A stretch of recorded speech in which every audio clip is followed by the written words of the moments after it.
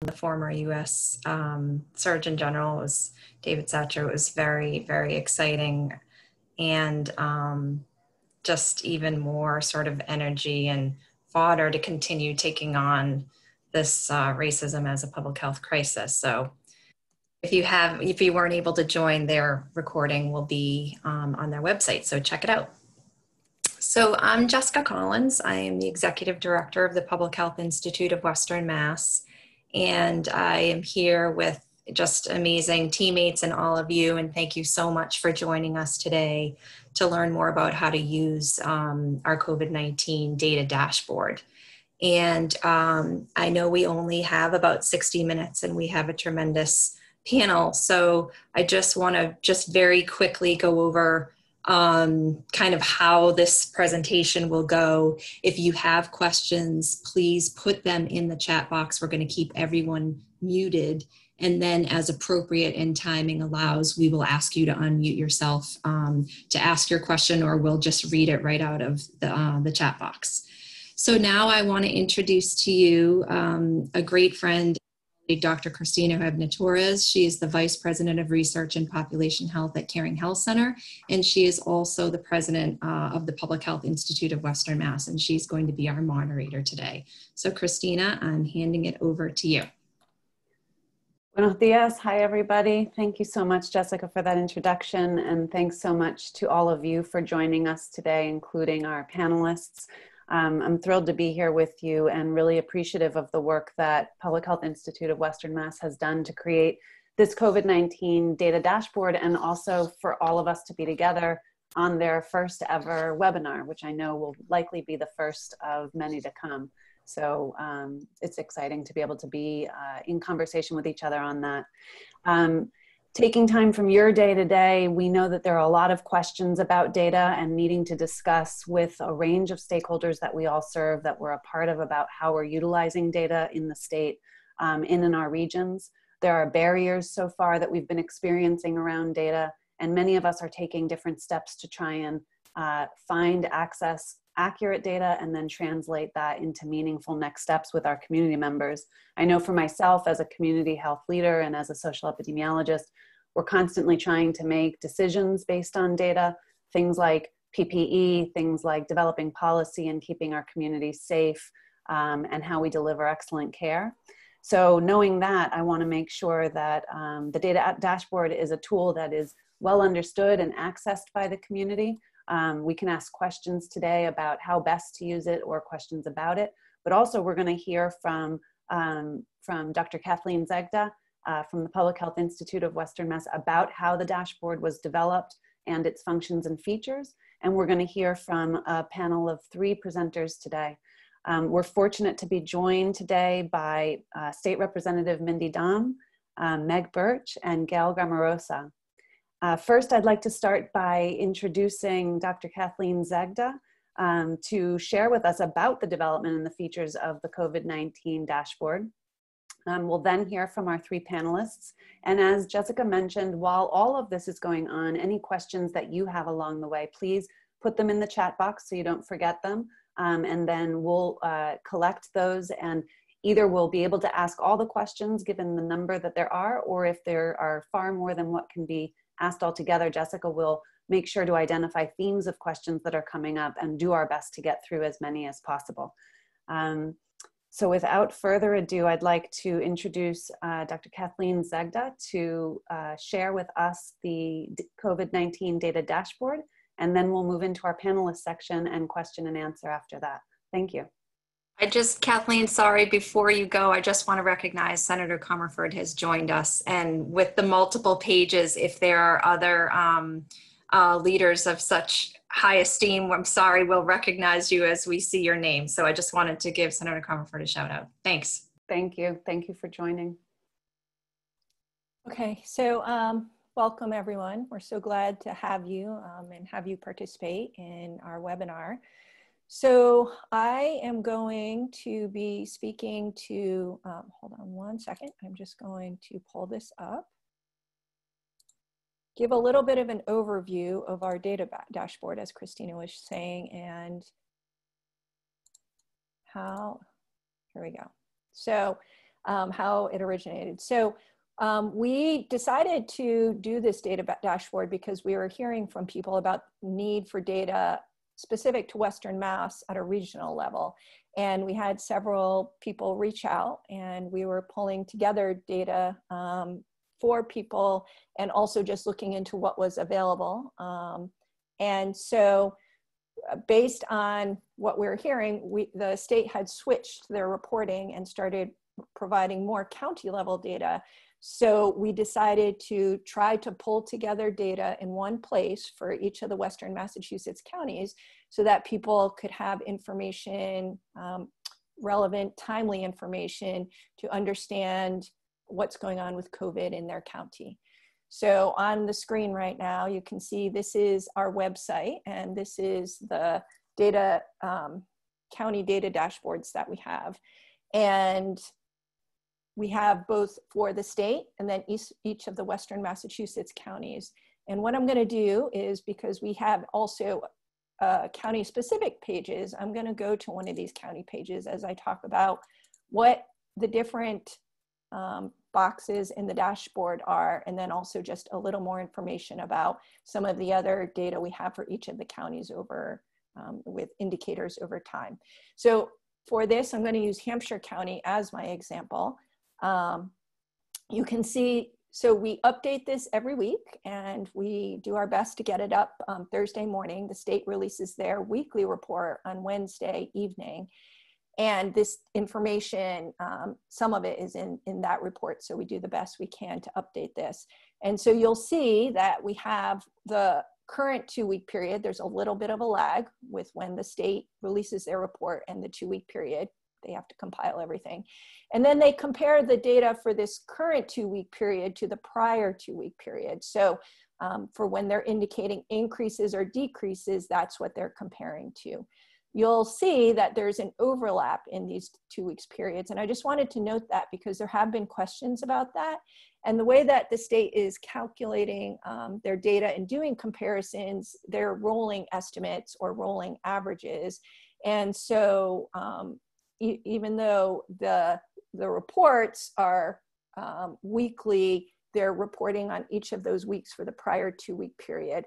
And it's a way to be able, because there's going to be variability, for example, in cases on a daily basis. And so it's a way to smooth some of that out and look more overall to see if there are increases or decreases over time. So next, I'll walk through what some of these different boxes are in our dashboard. So you'll see that there are columns for cases, numbers of cases, and also columns for tests. And these are really important to look at together to understand the information that you're seeing. And then we also have included information on the number of deaths that have occurred over the past 2 weeks as well. And so looking specifically at cases, this first box here is confirmed cases, and the larger number is over the last current 2-week period. And so these are confirmed by molecular tests. There are different tests that they can do to be able to identify cases. So there's molecular, and then there's also antigen tests. These are molecular tests. And then it's compared to the prior 2-week period, and then which in this case is 52, and you'll see we've indicated there's a decrease. So for most of these, the arrows are indicative of whether it is an increase or decrease based on the numbers. You'll see when I speak to the percent positive that that's based on something a little different that the state uses. We also indicate the total number of confirmed cases that have occurred since COVID started, just as a way to put this in context to see. So you can see in the last 2 weeks, there have been 21 confirmed cases identified, and the number comparatively to the total as a whole. So below that is the average daily cases per 100,000 people during the current 2-week period. So you can see that the number is 0.9, and it's pretty low, and it's lower than what it was in the prior 2-week period. and lower than it was for the state as a whole, a bit lower. And putting it into this rate is a way to be able to compare across areas with different population sizes. So the state uses this, and I'll speak briefly to that in their community map when comparing across communities. So moving to the next column are the tests in the current 2-week period. Again, these are molecular tests. And so in this case, 32,742, a slight increase than the previous period. And then below that are the percent positive tests. And so in the 2-week period. So among all these tests that were conducted, what percent were positive? And you can see that has decreased since the prior 2-week period, and it is a bit lower than Massachusetts as a whole. This will give a sense, again, it's based on the number of tests and the number of cases, so it really is dependent, in a part of it is absolutely on the number of tests. And it indicates if there's a more community spread, but also testing capacity. So the benchmark used for this is to try and have that below 5%. And then you'll see that we've included the number of deaths and the number of cumulative confirmed and probable deaths as well. So for each county, we also have the data over time. So on August 12th, the state changed how they were reporting, and I believe it was August 12th, right around there. And so since that time, we've started to include and post on our website some of these data indicators over time. So it's helpful. So this one is confirmed cases over the past 2-week period to get a sense of are there trends in terms of number of new cases. So looking at the last 2 weeks, does there seem to be a trend towards increase or a trend towards decrease? We expect there will be some variability. So you'll see this here. And then you'll see that it looks like there seems to be a trend towards decreasing. So it's important to look over time as well. And again, you see a corresponding decrease in the incidence per 100,000 that you can see is related to the number of new cases. And if you look at the test and over time as well, you'll see there's been a large increase over time. In Hampshire County, we see that, and what we know is that some of the university and colleges have begun asymptomatic testing.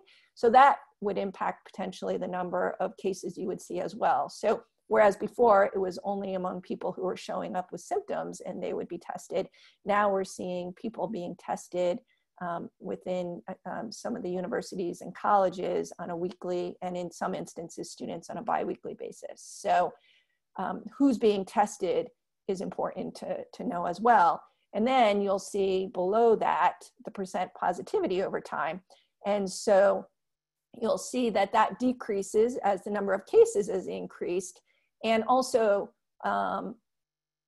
it is important to then think about the number of new cases because that will impact that as well. But you'll see that in this case, the percent positivity was decreasing substantially as the number of cases increased. In addition to the county level data, we also have on our website community level data that the state is reporting weekly. So they have a map. I should note one limitation of the county level data that we currently have access to is that we are not able to disaggregate by race and ethnicity or age. So we're hoping that that will become available, but currently we are not. And so we're not able to examine some of the inequities that we know exist within our region as part of COVID.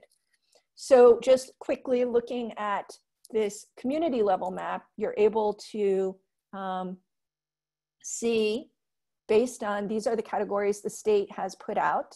So I had mentioned this is that average daily cases per 100,000 over the last 2 weeks. And green is indicative of when there are fewer than 4 cases per 100,000. yellow is 4 to 8, and red is more than 8. And the state has put out some guidance to schools about whether being in person or hybrid or remote based on this. Gray is different. It is not a rate, and it is when a community or has a population of less than 50,000 and fewer than 5 reported cases. It can be challenging to interpret some of this in smaller communities because the case number could be really small, yet it could be that the color is red. We saw that recently with, for example, in West Hampton, where there were 5 cases in a 2-week period. Because the population is about 1,600 people, their average daily incidence was 21, but it was a small number of cases, and it's hard for communities to interpret, or even some of these where it's not colored. So that is just a brief overview of some of the data that we have available. It's meant to give a regional perspective with the county level data, and then also to be able to make easily accessible to people their community level data, and then they can just click on their community and see, again, this is what the state has put out, but we put this on our website, the total cases that have occurred in the last 2 weeks, and then also the average daily incidence rate per 100,000.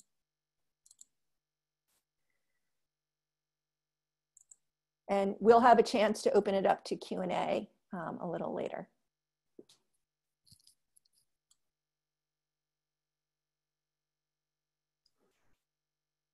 So Cristina, I'll go ahead and turn it back over to you.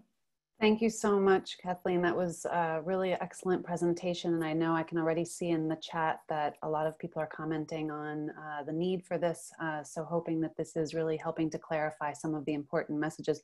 I want to join Jessica in welcoming Senator Comerford, as well as Representatives Fairley Bouvier and Blaze to the call as well. Appreciate everybody's attendance, to all of the attendees, and to the priority that this webinar is being given with your attendance. Much appreciated. And now I'd really love to introduce our panelists today. We're joined by 3 members of the community who are going to give their perspectives on 3 questions, and I'll pose those in just a moment. The way this will work is each panelist is going to have about 7 minutes to share their thoughts, and they'll get a 1-minute cue for when they're nearly done with their time. And once all 3 have had a chance to present, we'll open it up to Q&A, which, as I mentioned earlier, if you've just joined the call, please place your questions in the chat, and we'll do our best to summarize questions individually or as themes as we go through. So first, without further ado, I'd like to introduce State Representative, Mindy Domb, who is the 3rd Hampshire District Representative, including Amherst, Pelham, and Precinct 1 in Granby. Prior to being elected to office, she was the Executive Director of the Amherst Survival Center, where she oversaw delivery of a range of resources and services and basic need programs. Prior to that, she worked in the HIV epidemic since the 1980s, overseeing teams and testing in Western Massachusetts, providing community education, pressuring for federal response to the epidemic, and working with people in jail, substance users, and drug and alcohol treatment providers. So we are very fortunate to have you join today, and are very interested to hear your thoughts on the questions that we'll be posing as it relates to the work that you're currently doing in Massachusetts and your perspective representing your constituents. Thank you for being here. Thank you. Next, I'd like to introduce Meg Birch.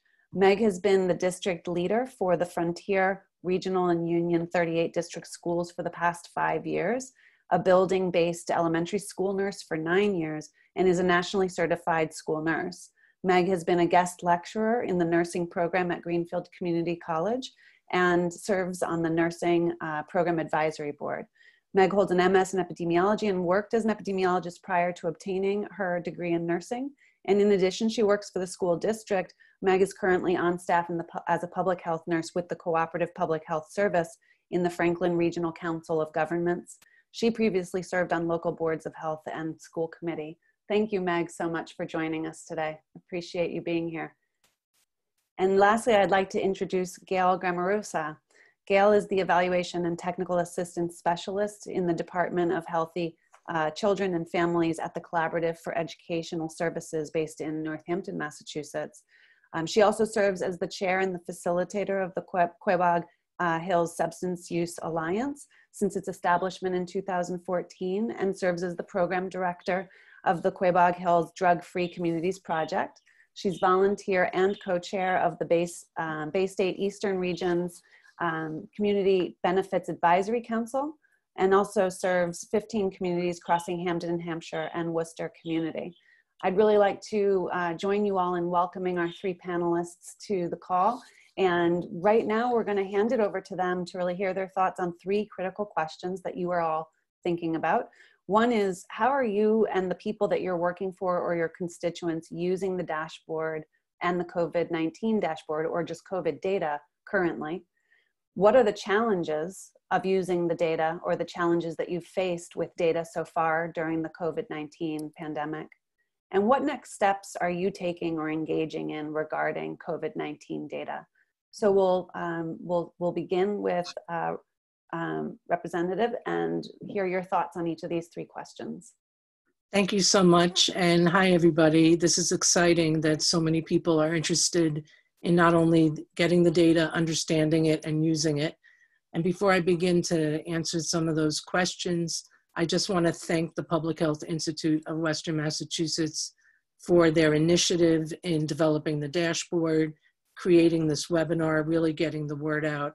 You're such a valuable community resource. And I'm hoping that for people who may not be familiar with your work, this dashboard is actually going to make them very familiar with it. So I just want to really express my gratitude. And also because it helps me and it helps my staff and my constituents understand what's going on in our community. So I think the way I use data is as a former HIV educator, and I've said this to some people on this call, epidemiology and data is critical. It's not only important in terms of our being able to develop policies that are data-driven and reality-based, but it can also be used to inform and build awareness in a community about what the experience of the pandemic is, and that awareness can be used to compel action. So that action can be either on the personal level to remind people to practice prevention or get tested, but it can also compel legislative action. I think that I look at the data every day. I try to put out information from what's going on from the state report to my constituents, and I find my constituents are really interested in understanding the data. And as a result, I've also learned the many problems with the way the state is actually producing the data. It's not always in a user-friendly way. It's not always explained why they choose to include or exclude information at different times.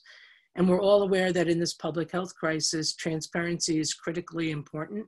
And the report serves that purpose, but when you start mixing things up or not explaining things in an easy to understand way, it's no longer transparent. It's actually very opaque. So I use it because I want to understand what's going on in the region and in the community. In Western Mass, the county data, I think any area outside of Boston, county data is critical.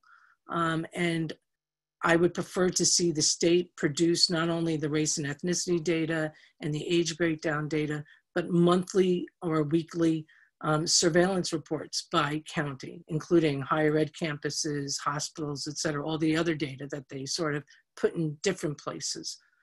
The challenges are that what I found is that we don't always get the data we need from the state, and we don't always get it in the time frame that we need it. That is a problem. I know many legislators on this phone call, Senator Comerford and Rep. Blais, in particular from Hampshire County and Hampshire Franklin, we've been active in trying to request more data and more explicit data from the department. Those requests have not always been favorable. So in terms of the third question, next steps, then you go to legislation. You kind of ask and say, what, is this possible? You assume it should be because they have the data, but then you go to legislation and require it. And it's not clear to me why we don't get all the data we want. It's not clear if they are just sort of very busy and overwhelmed. So that reveals a staffing issue that the legislature could also sort of be supportive with, or if there's a reluctance to share. I don't want to go to the latter part, but I want to admit that my constituents have felt that way, that they have felt that the state has been hesitant to provide data that they've wanted. And so in the past, like a couple of months, I've introduced some legislation that has been about data disclosure. One piece was around the Department of Corrections, which then the Department of Public Health started to do. And in the next week, I'll also be introducing legislation to require very specific county data. So hopefully that will be sort of a nudge, another nudge to the department, and they'll be able to release additional data. We need race and ethnicity data. We need age breakdown.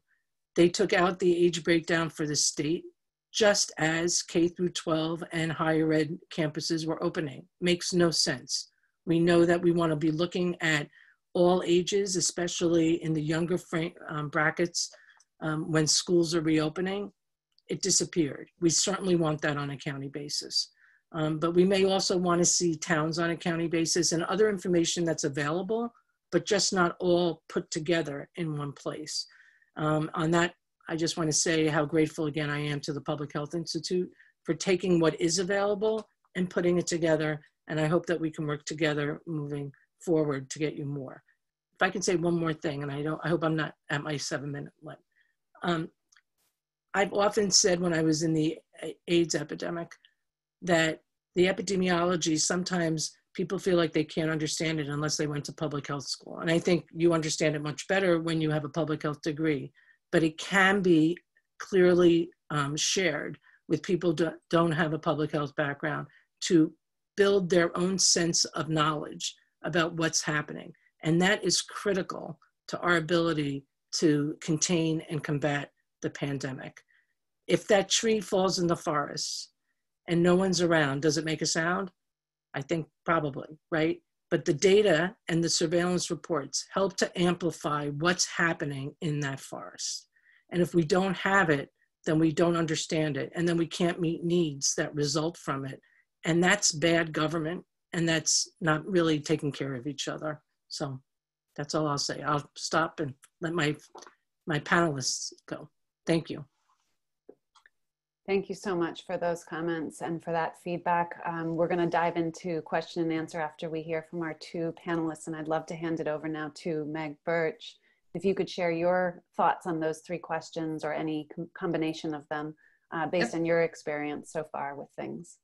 Absolutely. And I want to also thank you for inviting me here today, and thank you for the work that you have been doing in terms of providing the aggregate data and the information to interpret it.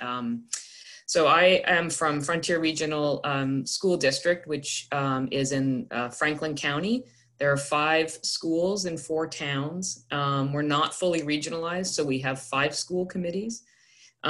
We have 4 different boards of health that we have to work with just within our school district. But I did a little math to figure out that about 75% of our students live in district. About 1/3 of our staff live in district. And aside from our 4 towns, we have 54 additional towns, municipalities that we could have to work with to respond to a case or a potential close contact within our schools. Fortunately for us, about 12 of those towns are part of the Cooperative Public Health Service, so that narrows down the players a little bit. But how I've been using this data is starting in July, school committee members and community members were asking the district how we were going to make decisions about when it was safe to reopen and which model we were going to choose and what would prompt a closure. And this was prior to the state coming out with their community map and their metrics. And so we had put some information together, scouring both the DPH website and other sites, and had something that was reasonable. We then integrated the state data, but the big missing piece for us was the regional data, the countywide data, because as Kathleen stated so nicely, that there's challenges of interpreting the data on the community maps when you have very small communities. And our largest town is, I don't even think it's 5,000 people. of our 4 towns. So we really are using the data to inform conversations with school committee, to inform conversations with our local boards of health around the community metrics that we're using to determine when we would close. We are one of the few districts in Franklin County that is doing a hybrid model of learning. So we have some students in our buildings, and we'll be bringing more in starting next week. Just the region, the county level data, and then also the ability for us to look at the trends is really helpful.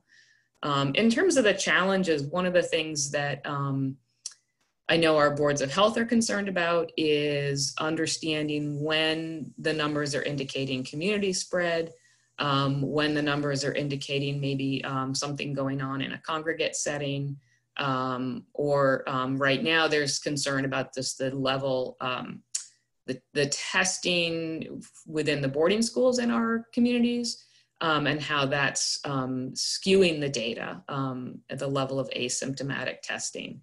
And we've been able to have really good conversations using all of the data on the regional data from your website to really put the testing data itself in context, and to be able to, I think, bring the conversation and the knowledge forward for our local boards of health members in terms of understanding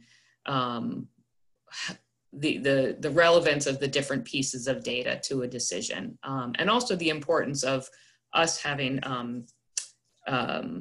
internal data. So I know my time is almost up. I think, I mean, there's a lot more challenges for us being a rural school district. I think in terms of continuing next steps, it's really, the testing continues to be a concern of our boards in terms of what will happen if there's a delay in turnaround time or a delay in capacity, and will that create a lag in our ability to respond to community or school-wide trends. And then the challenges of reporting data to our communities and being transparent when in small communities, privacy and confidentiality is critical. And so we're continuing to have conversations with the public health nurses and school administrators around that. So, and I could talk for a lot longer, but my time is up. Thank you.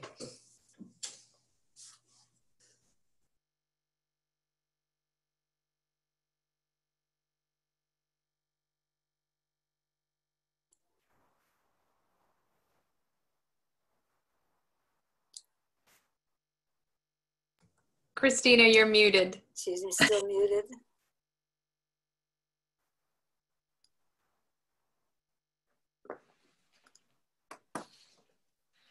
Am I unmuted now? Okay. I can't unmute myself. Sorry about that, everybody. I apologize for that delay. Thank you so much, Meg, for those comments and that insight into the experiences that you've been having. I'd like to ask Gail to join us now in responding to the same questions from your perspective. Great, thank you. Good afternoon, everybody. Great to see lots of Western Mass folks that I know names and faces of. So thank you as well to the Public Health Institute and others who have orchestrated this.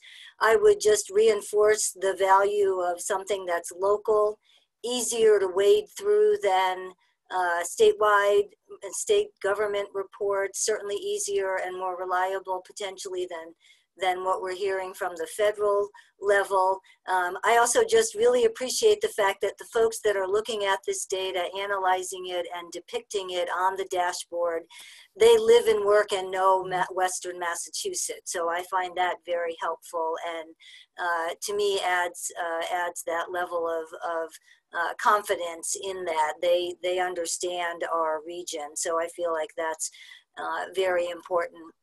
A lot of my work, as you heard earlier, I wear a number of different hats. I live in the community of Belchertown. I served on their Board of Health for almost 2 decades.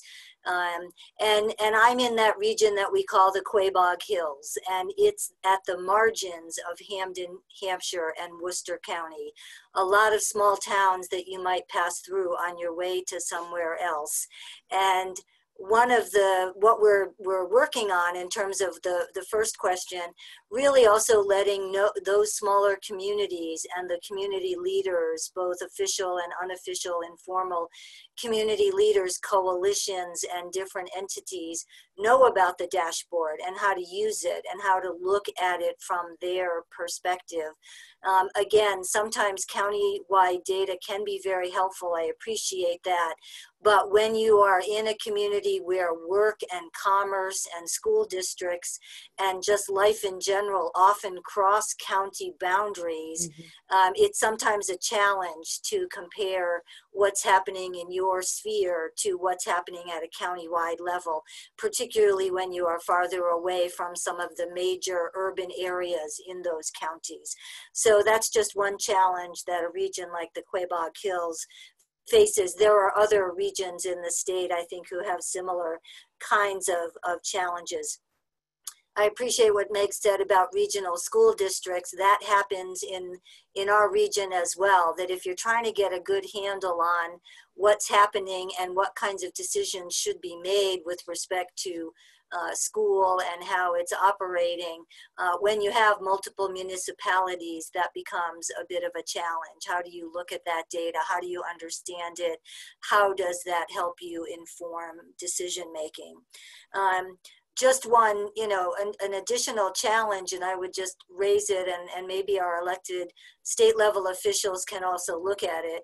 I absolutely support the concepts that looking at a deeper level at race, ethnicity, age, gender, other kinds of demographic factors, very important to get a picture of what's happening in a community or region. I would add economics to that, because again, in the Quabog Hills region, where racially it is predominantly a white region, in that sense, we have small percentages of African American, Latino, even Asian, Native American, Hawaiian, Pacific Islander, but small percentages. Many of the community members at highest risk are the lowest economic level, and they are in those frontline jobs where they may be most exposed, potentially, those lower wage jobs. So I would just make a plug for, I know that adds a whole nother layer of data analysis, but I feel like economics and how this pandemic has shown both racial, ethnic, and other inequities, it's also really, shined a light on the economic inequities. So that's just one challenge that I think that we're facing. Next steps to be working on, further communicating the availability of the dashboard, helping organizations and groups understand it. And then I would add, how does this data help us to reinforce the kinds of collective action that we want our communities to take, both at the individual family level? How are you protecting you and the people you care about? How are you then helping to protect your community? Are you following guidelines? And can we reinforce the continuation and sustainability of those behaviors? One concern I sometimes have is because we are so anxious for this to feel like it is done, when we hear that numbers are improving and things are getting better, very human-like behavior to want to revert to our old habits. And how do we continue to support the majority of people who I think are taking the right measures and behaving in ways we would want to support and reinforce, but how do we sustain it, particularly in smaller communities where sometimes we feel like, well, we're done, we're finished, we're not so bad, it's a big city problem, and how, what we all can do in our various roles to sustain that, I think is just another step going forward and another challenge that we might face.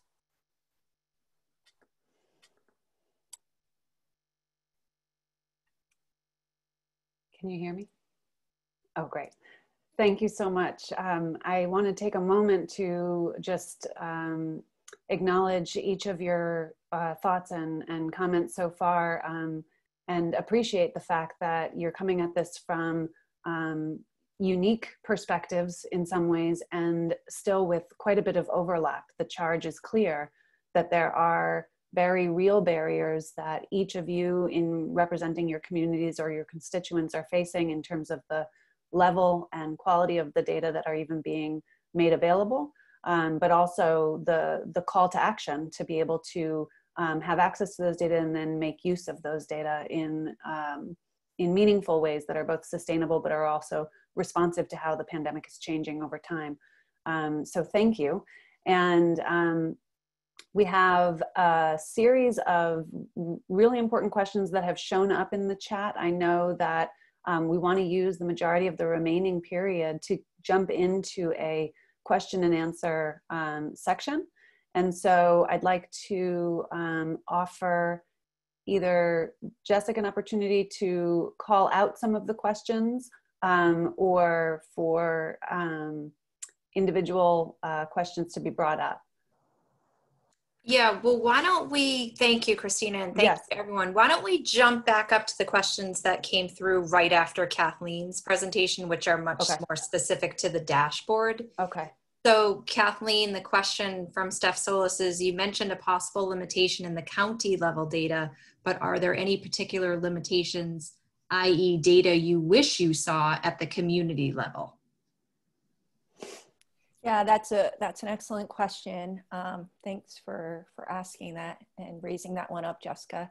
I think some of the same types of data we speak to at the county level, and as Gail has brought up as well, would be helpful to hear. So some of the understanding more about disaggregation, particularly by age and other things. But one of the things that I think has been really important and brought up as well is the context that this is happening. And Meg brought this up, whether it's happening in for congregate living situations. So for example, are we seeing an increase in cases, and it's mostly driven because there was an outbreak at a long-term care facility and thus not indicative of community spread? I think that's what people in our communities are wanting to understand so that they can make decisions in schools, in other places about whether they need to, if they're continue or go remote or whatever decisions that they're making.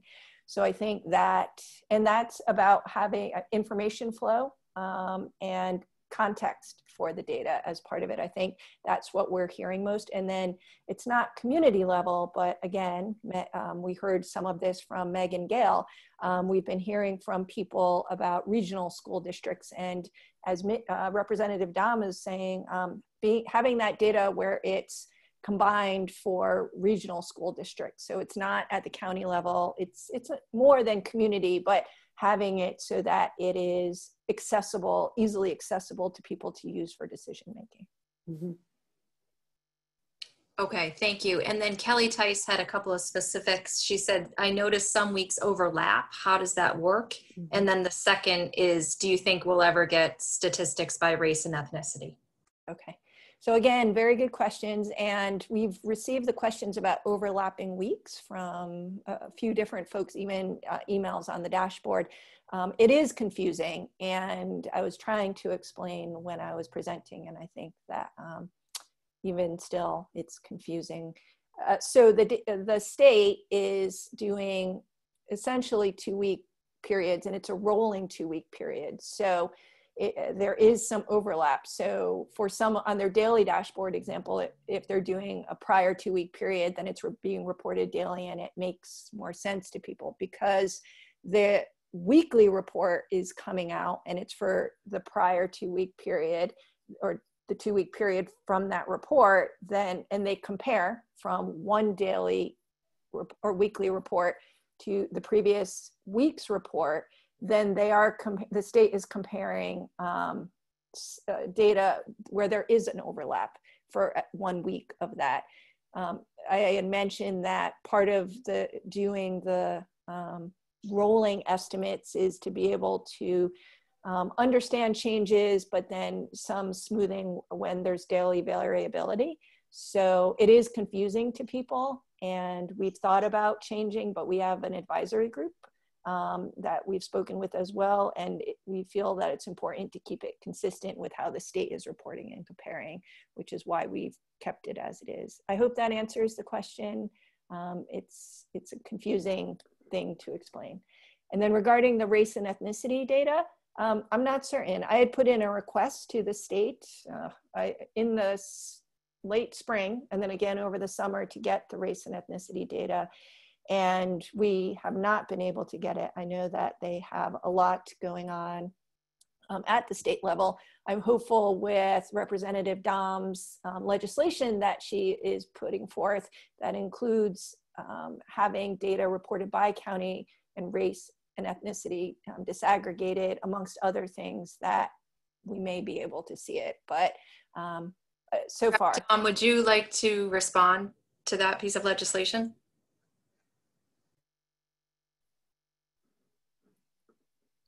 Thank you. Well, I hope we do. I mean, one way or the other, either legislation will compel it or they'll start sharing it, in addition to age breakdown, which we talked about. Listening to what Gail suggested, and then the second question, I started thinking about something that we had not included in the draft legislation, which I can still include, which is exposure category. Because I think that income is more going to be like sort of in Kathleen's neck of the woods of looking at census data and maybe overlaying that in with it. But occupation, congregate housing, like those kinds of, how did that exposure happen? In the very beginning of the pandemic, they listed exposure categories. And then when the numbers got so immense, they stopped. They just assumed everything was community spread, or the majority was community spread. But I think we can make the case that on the county level, we need to roll it back a little bit. The numbers are not that much significant. We should be able to do it. And this might be an interesting way of getting occupation, and that would be a way to document the impact on essential workers.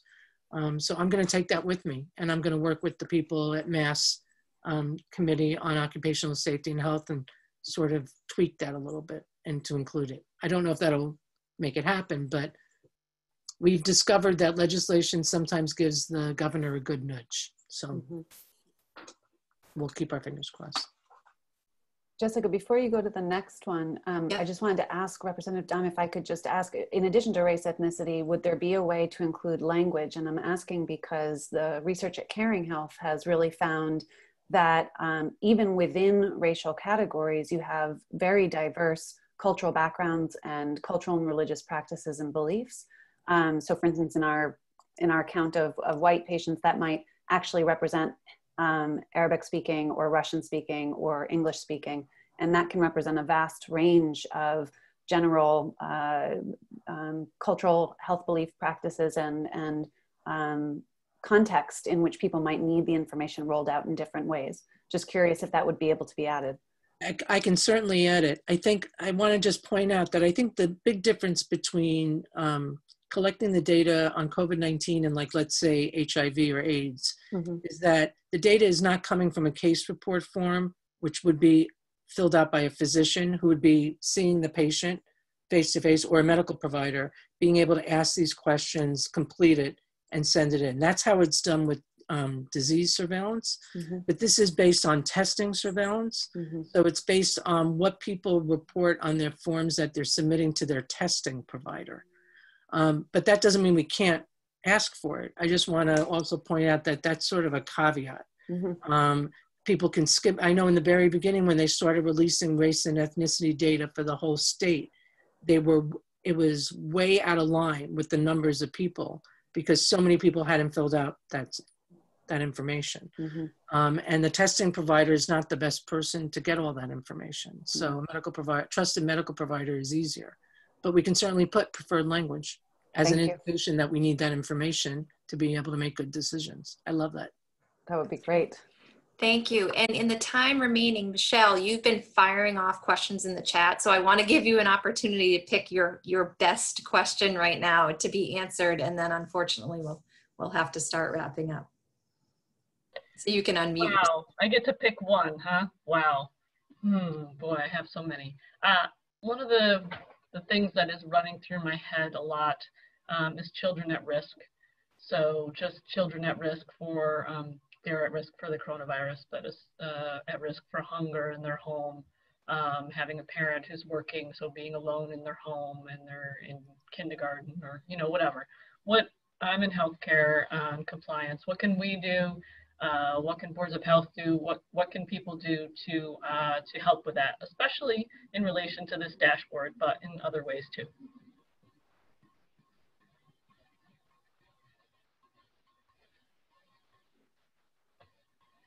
Okay, so we got to troubleshoot who's going to answer that. Any of the panelists want to take a shot at that, at a response for that?